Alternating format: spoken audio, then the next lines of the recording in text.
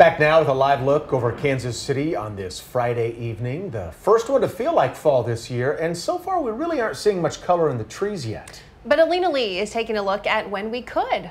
Alina. Yeah, you guys, it's now finally feeling like the season we're actually in. The unseasonably warm conditions that we were feeling not too long ago, those are finally behind us, and we can now enjoy the fall-like conditions. But it's that time of year as well to keep track of the changing leaves. However, maybe not so fast. And the leaves were spectacular last year is what we're looking at from this picture here. As you can see, the beautiful colors, all ranging from yellows to oranges and even the reds. Everything was so gorgeous last season. In fact, well, this year might be a little different story. There's a chance we might not get the best year, but I wouldn't worry too much.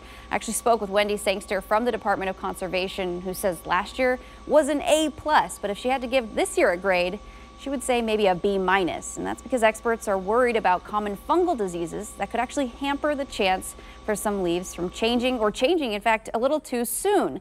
Last year was the sunny days and the cooler nights that actually led to the beautiful fall colors, but there are so many other factors that really come into play when you see the changing leaves. We do have a graphic, and hopefully we can see that here. Here we go. This is what it looks like for the best fall colors so far right now at this time. As you can see, the colors getting darker from the yellows into the oranges the farther north you go.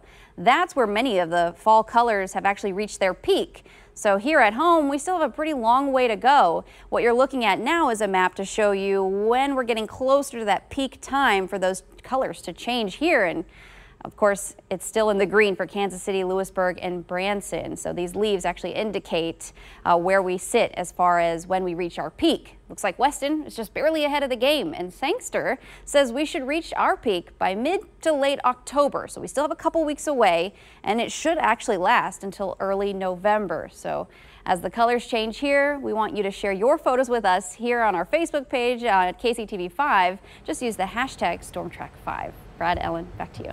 Yeah, when those colors pop, it is just, it's so beautiful. But yeah, you make a good point. They just haven't changed yet at all. Still waiting. Thanks, Alina. Yeah.